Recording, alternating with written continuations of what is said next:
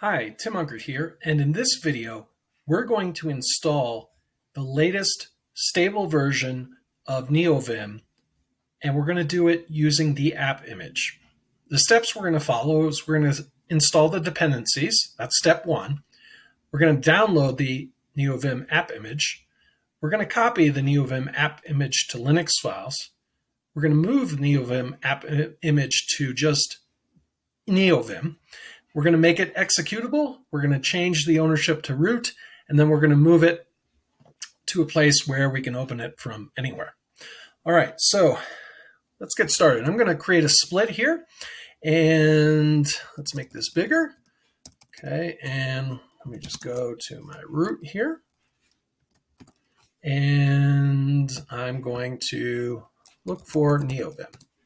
Okay, so I'm going to go to their homepage here and click Install Now. I'm going to scroll on down until I find Linux and then Appimage. All we have to do is download the Appimage, so we're not really even installing it. I'm going to go to the latest stable version, which is, at the time of this recording, Neovim 0.5.1. I'm going to click on that, and I'm going to go down here to this and download this neovim.appimage. That's going to download. I'll click Show in Folder. I'm doing this on a Chromebook. We're going to copy this into the Linux files, paste it in. Okay, it's copied in. Close that out. All right, let's list out my files. You see I have folders, but I also have this neovim.appimage. I'm going to move that to just nvim, okay? Now if I list out my files, you'll see it's named nvim.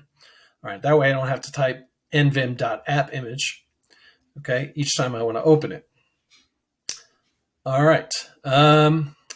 Now what I'm going to do is make it executable with chmod +x nvim.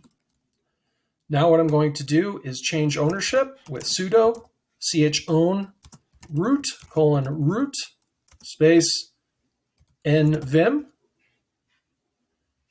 Okay, I'll hit enter. And then I'm going to move it to user/bin. Okay, let's clear this out, and let me type in nvim for Neovim, and you'll see it opens right up. If I make this a little smaller, let's quit out of here and reopen it again, you'll see that we get the welcome message there. The reason why you weren't seeing that is because I had the font so large initially, but now we've got Neovim ready to go. I hope this video was helpful for you. If it was, please like, subscribe, and hit the bell for notifications. It really does help the channel grow, and you can also follow my social links in the description below.